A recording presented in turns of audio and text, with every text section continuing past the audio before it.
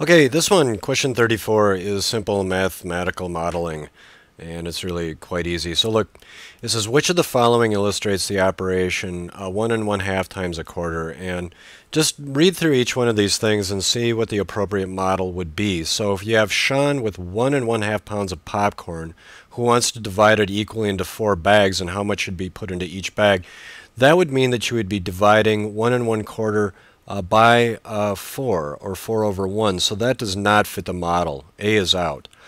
The next one, a trip to the beach is usually a 1 and 1/2 hour drive. Repairs to the freeway have increased the travel time by 1/4. We know that that's not right because that's not division, that's multiplication.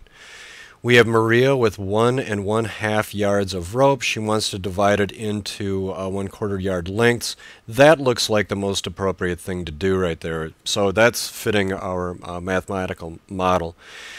D, the perimeter of a rectangular field is 1 and 1/2 miles. The field is 1 1/4 mile wide. How long is the field? Well, that doesn't fit at all because what we're given is the perimeter as 1 and 1/4, and you know to find perimeter, that's simply side plus side plus side plus side. So that's side plus side plus side plus side.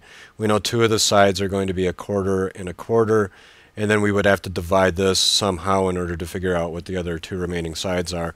That's out. The answer then is clearly C. It fits the model. So hopefully that one made sense. Okay, let's go on to the next.